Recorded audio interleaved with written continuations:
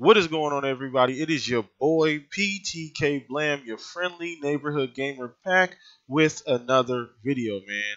Dropping these things like hotcakes, everybody. So first off, it is now about 9 o'clock at night. I just got off work today, man. Sorry for not dropping a video yesterday. I figured I would do one today to make sure we keep this thing going, man. Got to keep putting out this content for you guys, man. I got a lot to say about today's video. First things first, though, just want to start off by saying I appreciate the love and support on the podcast. This past Thursday, if you did not catch it, I will put the link in the description, and I'm also going to retweet the link, drop it on Twitter so that whoever didn't get to catch it live can watch it. So moving on to today's video, guys, I want to talk about a couple different things. Two topics particular. First one is going to be Black Friday. Black Friday is upon us. It is that time again, guys. You know what that means if you're a gamer? That means fucking sales. Sales, sales, sales.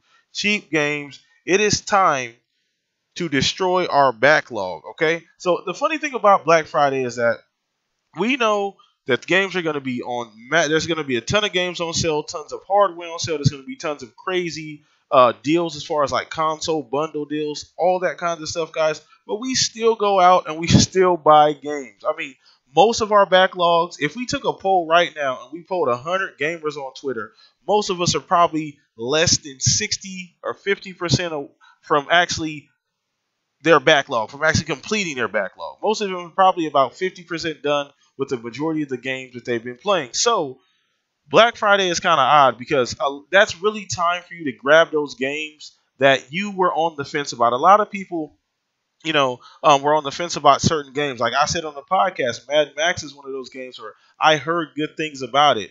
Deus Ex is another game that I heard good things about, and I never did get around to picking them up because I was kind of on the fence about it. Black Friday is the time to buy those games because you're going to get them 50, 60, 70% cheaper than you would normally get them. So you're going to get games that, you probably wouldn't even normally be picking up. So it's a great time to buy those games. So I want to know what games you guys are picking up on Black Friday. I have not seen the list yet. I do need to do some digging around. I know there have been some posts on Twitter about some Black Friday deals, but there have been some false, fake information. People have been putting up like fake ads from different type of stores and things like that. So I've tried to avoid that until the actual ads come out, until Xbox has its actual Black Friday sale up. It's not there yet. They usually advertise it. So once again, what are you guys picking up on Black Friday? I know I got a bunch of fucking games right now on my Xbox that I am less than 50% done with. There's a couple games that I'm not even close to being done with. So don't worry, guys. I probably won't be buying very many games, or maybe 2 or 3 games that I may want to pick up. So who knows? I think Mad Max will be one of them, as I stated on the actual show on Thursday. So on to the next thing that I want to talk about today is I want to touch on this, and I'm kind of late on this, and is that EA has gone and reversed their policy and reversed the pay-to-win things that they were doing, or the loot boxes essentially that they were doing on Star Wars Battlefront 2. Everybody knows what was going on in the game. They had the loot boxes where you could just pay and you automatically get rare weapons, legendary characters with all these crazy abilities. So it made going into multiplayer unbearable because, usually there's a grind associated with like leveling up a character and, getting certain weapons and things like that. There was no grind to it. Pay $10, you're automatically the best person in that multiplayer match, which is ridiculous. It never should be that lopsided. So they recently reversed and took the in-game currency out of the game, which I think is a huge move because we know EA traditionally has not been that kind of a company. They usually kind of stick with it even through all of the bad shit. I mean, at one point in time, they were named like the worst, not customer service, but the worst company in America or something like that. It was something along those lines. It was pretty freaking bad. So to see them kind of change their ways and change the policy and switch that around, take the in-game currency out, that way players can actually grind for these things as opposed to just paying for these different things, abilities and weapons and all these kinds of different things that are in Star Wars Battlefront 2. So I'm glad that they did that. Now, I didn't really expect them to do that, honestly, but this goes to show you gamers that if something is really bothering you, we have a lot more power than we give ourselves credit for.